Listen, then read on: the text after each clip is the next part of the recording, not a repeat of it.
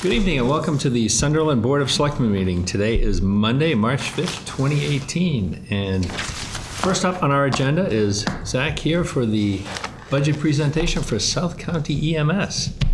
Thank you very much. I'm Zachary Smith. I'm the director for South County EMS. And as probably everybody's aware now, we're the regional EMS service. So we cover Deerfield, Sunderland, Whately.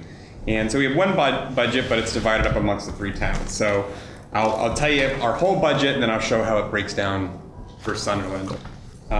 Real quick, last year, calendar year 2017, we actually saw a 10% increase in the number of patients that we treated. There's a lot of guesses or speculation about why our call volume would be going up. I mean, naturally, call volume is going up just in general as our population ages and more people are working or moving to the area. But I think a lot of it has to do with people just know that we're available now. And in the past, where they were doing that math in their head, should I drive myself to the emergency room or should I wait for an ambulance? Now they know, they call 911, they're going to get us right away. So I think that probably has a lot to play with, a lot to do with that increase in numbers. But that increase in numbers also means an increase in revenue. We do charge for our service. So we have our overall budget that we need to keep the lights on and staff and be available, and then anybody who uses the ambulance, their insurance company gets charged. So with that increase in calls, we're estimating an increase in revenue. Last year, for the last fiscal year, is $450,000. I think $500,000 for this upcoming year is a solid but conservative estimate on that.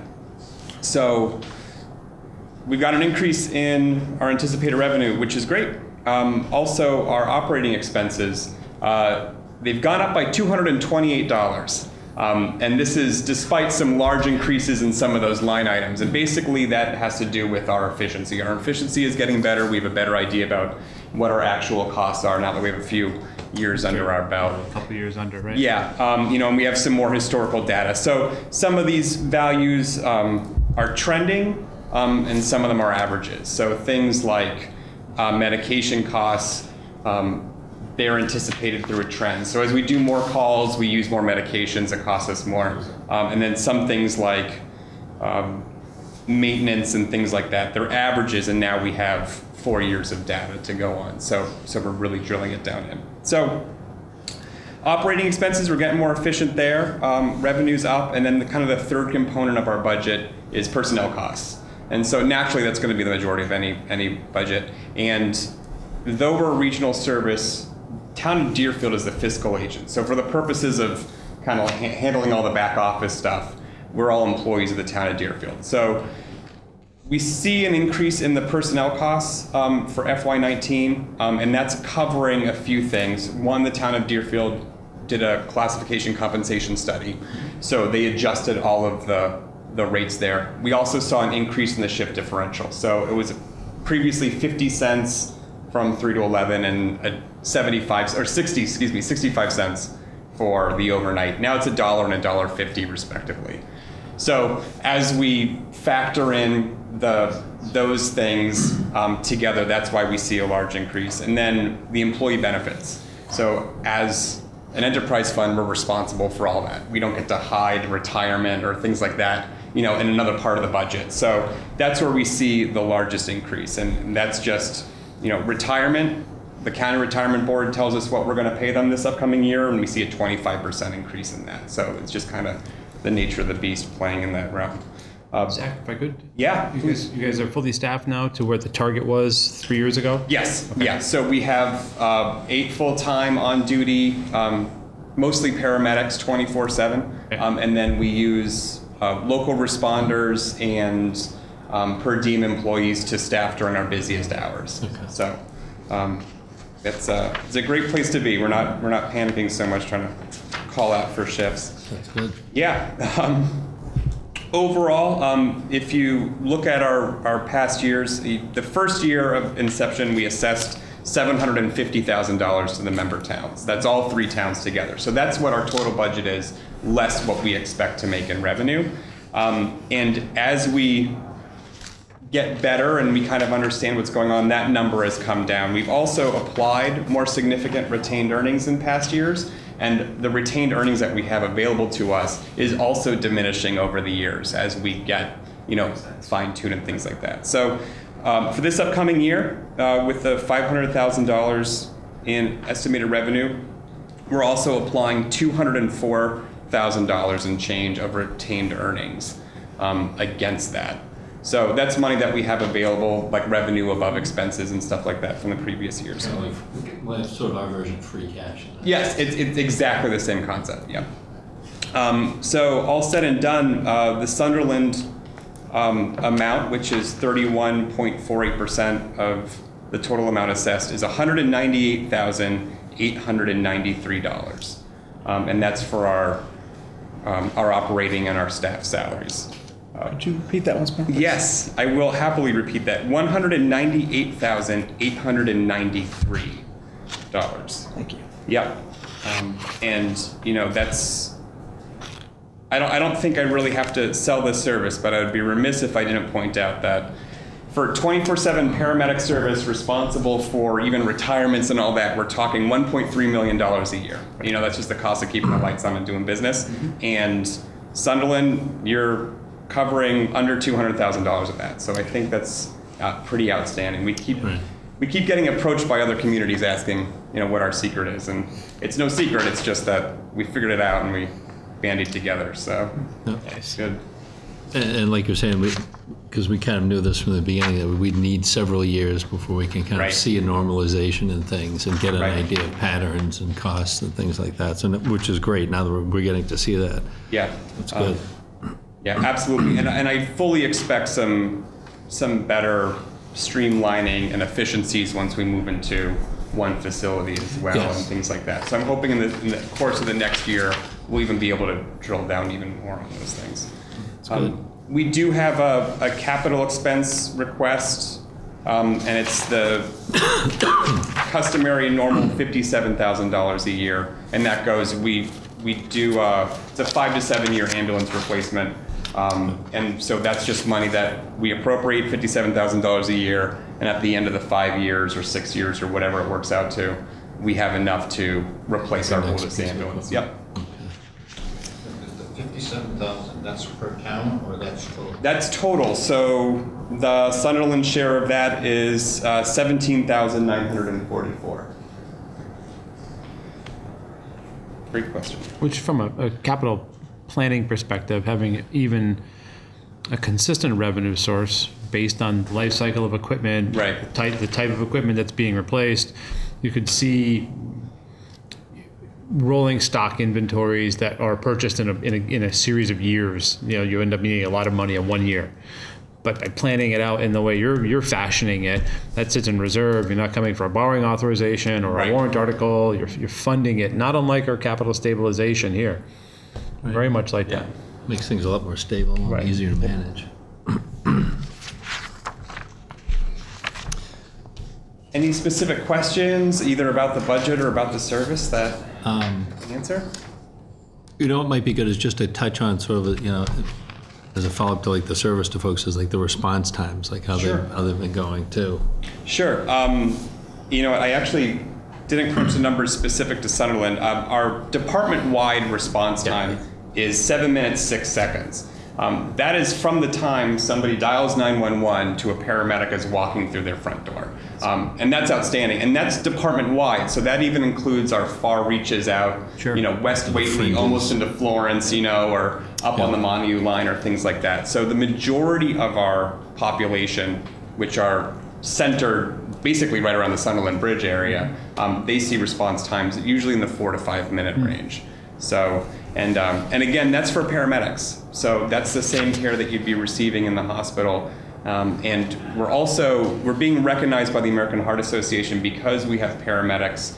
We can actually do things and assess for heart attacks in somebody's home, and we can actually bring them, we bypass the emergency room and bring them directly to the cardiac catheterization lab. So if somebody were to drive themselves to the hospital, that might be hours away from receiving that treatment, whereas we're getting them to that treatment in 20 minutes, Nice. give or take. So It's a good thing. yeah, it's we're here, we're able to respond. It's really wonderful. We add our additional staff during our busiest time, so to try to absorb that impact and just trying to. So you review those by call volume in a given window? So when you say staff in busy time, Yeah. so you look at the trends in call volume and pick a circle that says, yeah, here it is. This is the high part of the curve, and we need more people here. This window, whatever that window Yes, is. that's exactly it. Our busiest hours are typically between 9 a.m. and 9 p.m. with the bias being towards earlier in the day. So our impact shift is 10 a.m. to 6 p.m. And what that also does, that lines up a lot of our per diem staff members are full-time paramedics, say in Northampton or Amherst. They may get out of work at 7 a.m. So by delaying until 10, that gives them that 3-hour window to freshen up, shower, change their uniform, and come in, or things like that, get their kids off to school, stuff like that. So that's why we picked that 10 to 6. That's a big change from several years back before we had South County set up. So when we look at response times and everything, that's really what it's all about. Yeah. So that's good. Yeah, it's great. What year is this now? What years is so we started July 1, 2014. So 5, 6, 7, 8, rounding out our Fiscal year 15. rounding our 4th year. So it's great.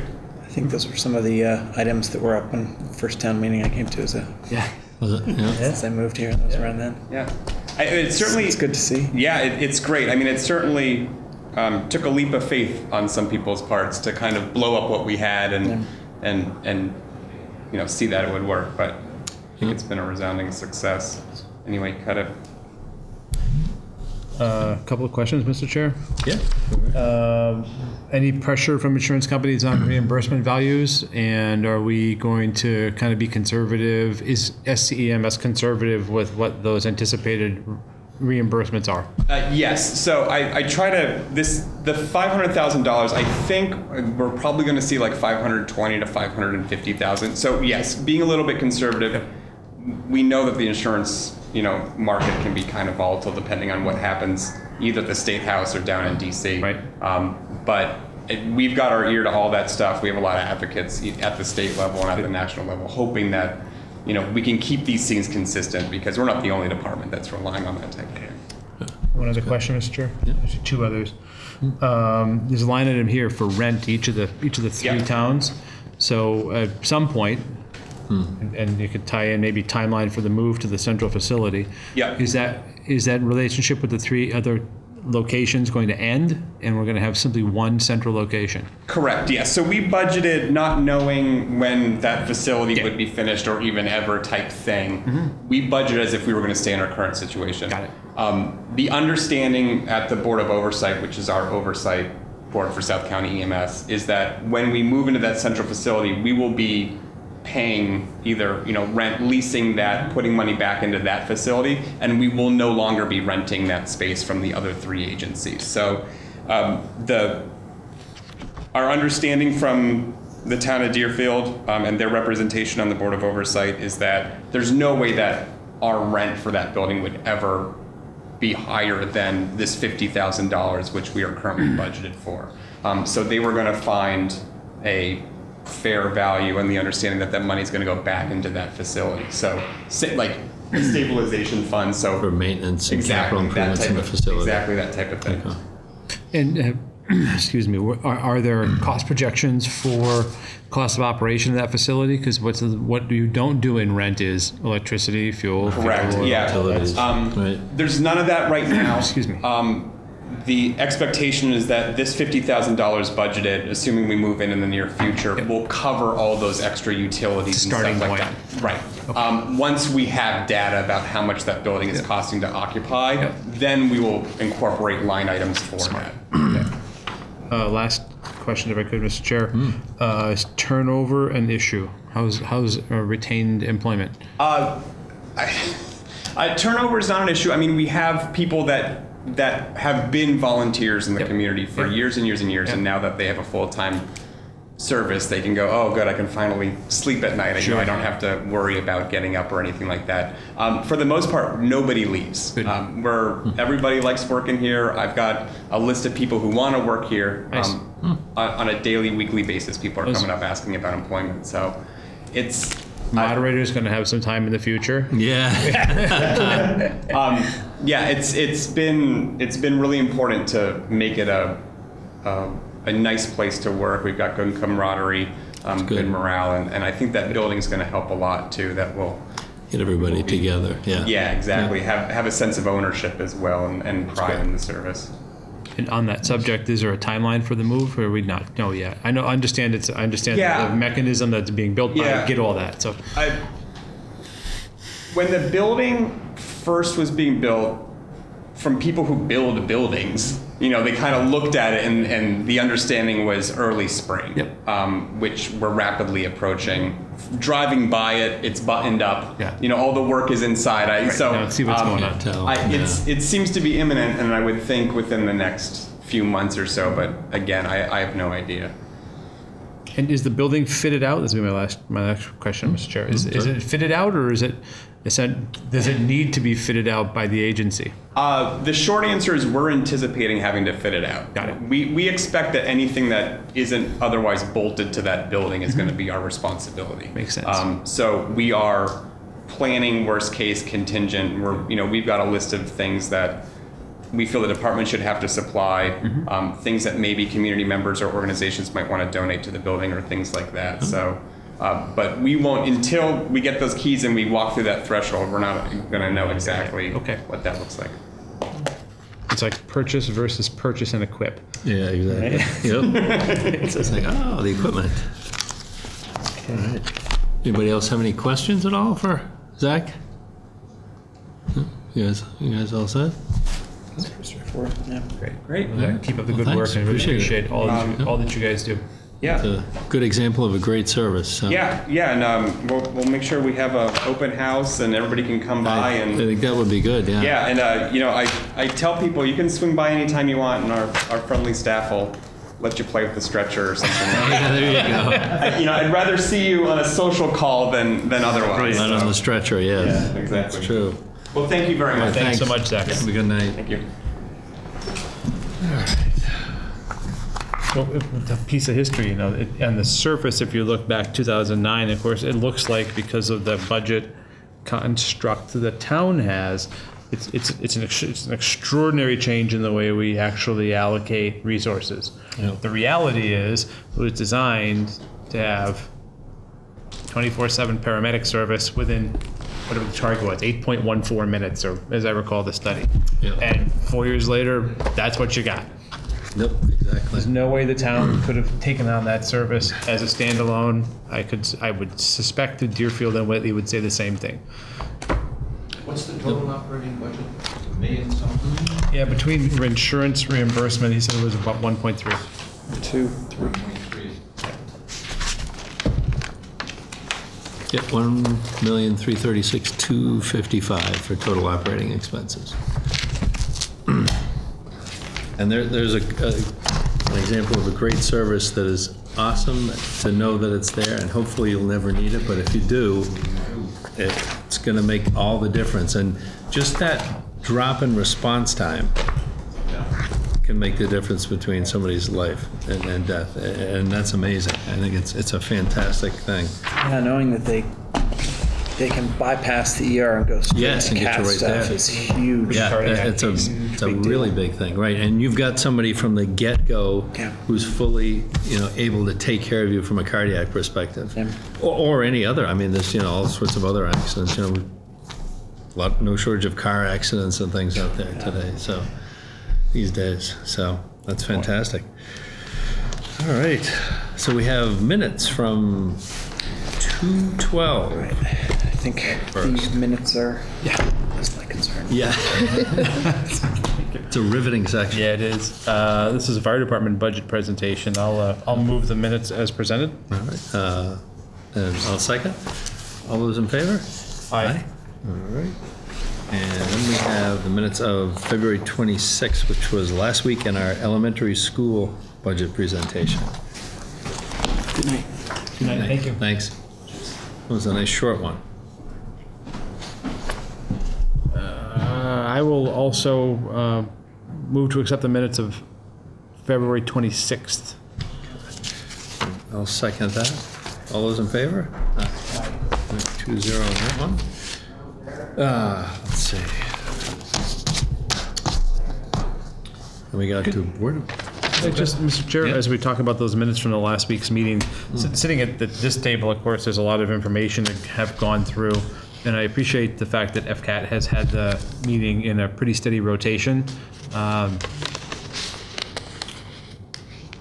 Between the elementary school and Frontier, the vast majority of the tax burden on the taxpayer is tied up in those two budgets. Yes. And I hope people will take time to watch those, even segments of those, to understand what some of the backstory or the pressure on their operating expenses are, because it directly correlates to the pressure that we have as we go forward with our total budget development.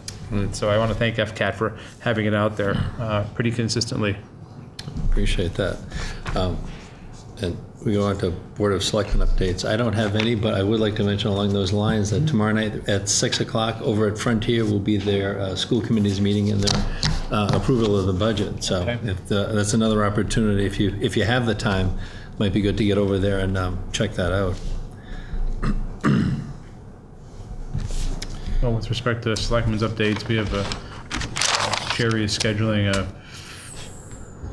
finance working group for this coming week. Next Tuesday, there is also a 120 North Main Street meeting. I think it's on Tuesday night. So those continue to move forward.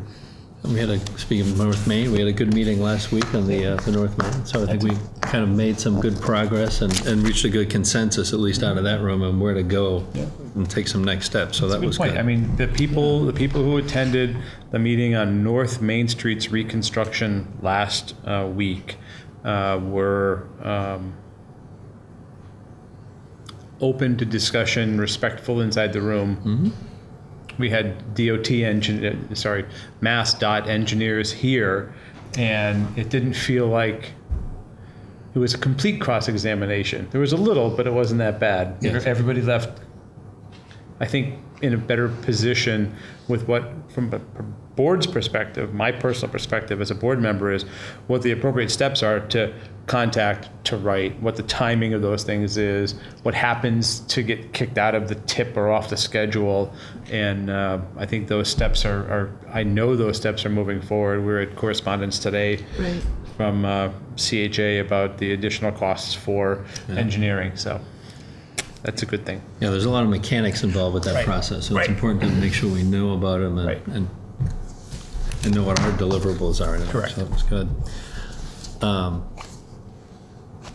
Do you have any exciting updates for us? Let's see, last week on Thursday, we had training for the new accounting software and for the new website. Nice. And so we're looking forward to launching the new website, the updates, updated version of the website on Wednesday.